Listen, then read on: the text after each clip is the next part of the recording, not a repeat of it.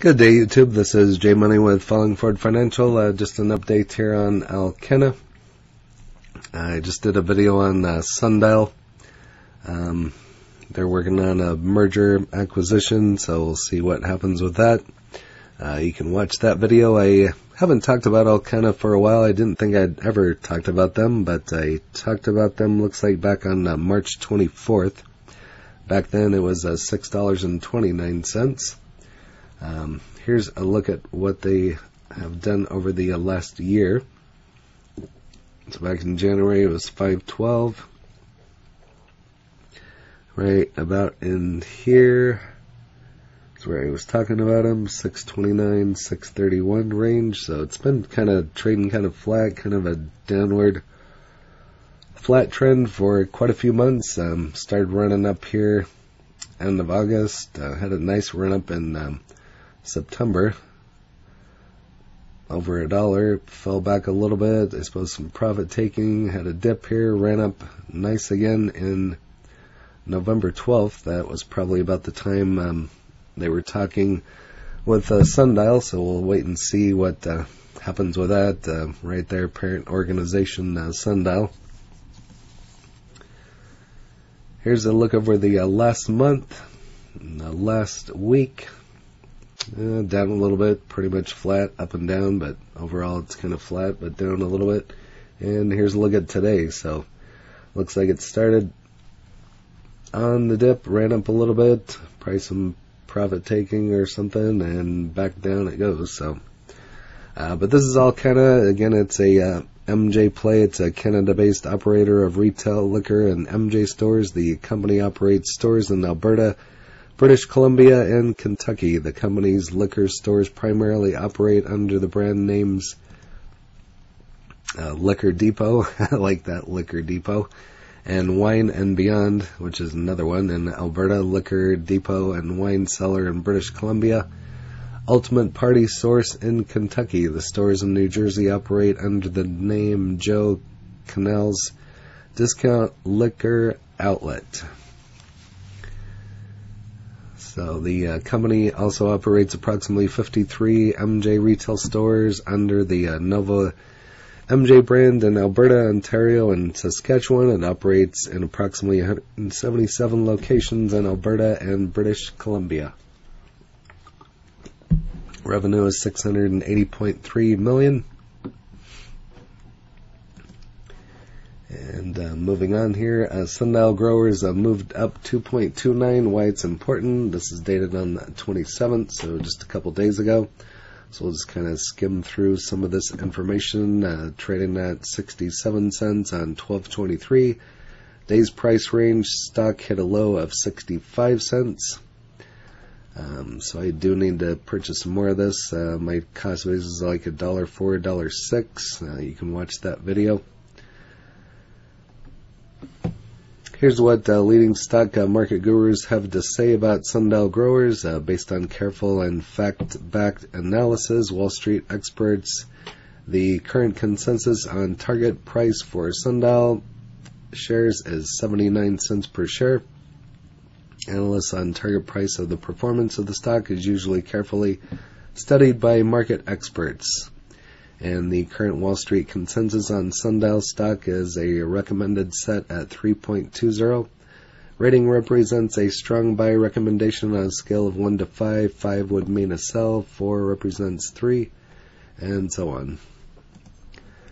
Moving on here, be patient with Sundial Growers as Alcanna acquisition should pay off, and this is dated just yesterday. It's been a stressful year for pot stock traders, to say the least. A case in point would be Canadian MJ company Sundial, as Sundial stock dropped almost as quickly as it popped in 2021. And like I said, I just made a video on them, so feel free to watch that. I'll leave it in the description. So Reddit traders are pushing up the Sundial share price. The next month they're abandoning Sundial and looking for the next short squeeze target, which that happened, I don't know, I want to say back in January, March, or somewhere right around in there. A lot of the MJ stocks had a nice run up on February 10th. It seems like they were all peaking. Would have been a nice time to sold, dumped all of them, and rebought all of them right about now. So, closer look at Sundial stock. Some folks might eye a $1 price target, but history shows that Sundial stock is capable of reaching almost $4. Hey, I'd be happy with that. Back in February, the Sundial share price surged to a 52-week high of $3.96. Of course, it's likely that Wall Street bets traders precipitated that rally. And they can do it again, and I would easily dump this one without even thinking twice.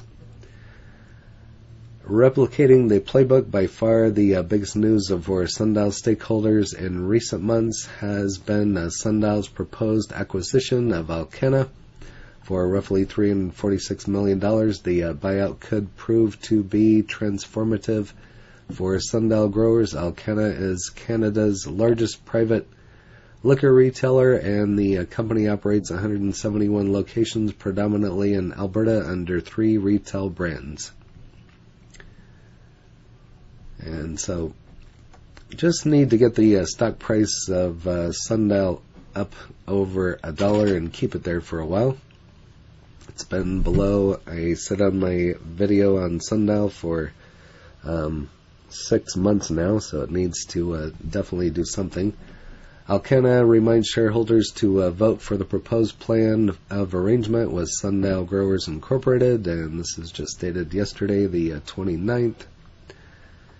So feel free to pause and go over the rest of that information. I talked about this on my Sundial video. The special meeting of Alcanna shareholders is to be held virtual only, live audio webcast 10 a.m. Mountain Time on January 7th, 2022. The proxy voting deadline is 10 a.m. on January 5th of 2022.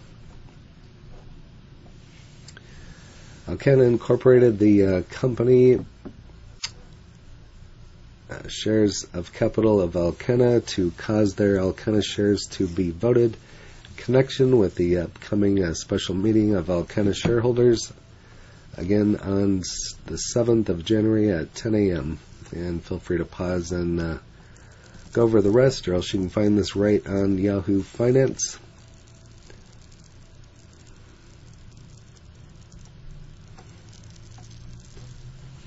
Moving on here, Alcanna attempts to boost shareholder sentiment for arrangement with Sundial. This is dated, as you can see here, today. On Wednesday, alcohol and MJ retailer Alcanna, ticker LQSIF, reminded its shareholders to approve a proposed plan of arrangement with Sundial Growers. Sundial, Reddit's favorite MJ company, agreed to acquire all of the issued and outstanding common shares of Alcanna in October. And while the transaction has been unanimously approved by the board of directors of both companies, and as we expected to close in December 2021 or first quarter of 2022, the deal still hasn't gotten the green light from Alcanna shareholders. Earlier this month, the companies postponed the special meeting of Alcanna shareholders to consider and decide if it was advisable to move the special resolution to approve the proposed plan of arrangement with Sundial to Friday the 7th. And so we'll see what happens on that date. So if you have Alcanna or Sundial, you can put that date on your calendar. The consideration represents a deemed value of approximately $8.08 per Alcanna share and implies an approximate 17% premium from the closing price of Alcanna shares on TSX as of 12/29/2021. Sundial stock Alcanna acquisition and buy all dip situation. Sundial Growers QSIF.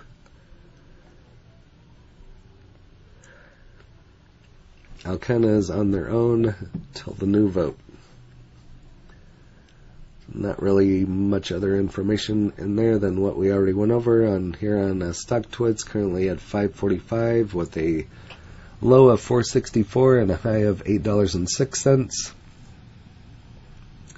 To the new year, that is correct. Got till January 5th to vote. I'll be back whenever you decide. Watch list is growing.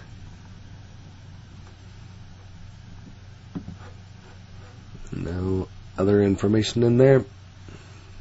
And here on it's showing it as a buy. Here on MSN Money. And over here on Tip Ranks. Currently Tip Ranks is buffering and no results. But if you have Alcanna, you can list that in the comments along with your cost basis, any other information you want to share, or if you have a Sundial, or what your thoughts are on the acquisition. And if there's any other MJ plays out there you want me to take a look at, I'd be happy to take a look at those as well, and see what I can do to put a video together. If there's any other stocks out there, period, I could take a look at and put a video together. So, and if you haven't smashed that like button yet, go ahead and hit that for me, as well as subscribing and hit the bell so you're notified of when the next videos drop. Again, this is J Money Falling Forward Financial. Happy trading, happy investing, stay green. Cheers.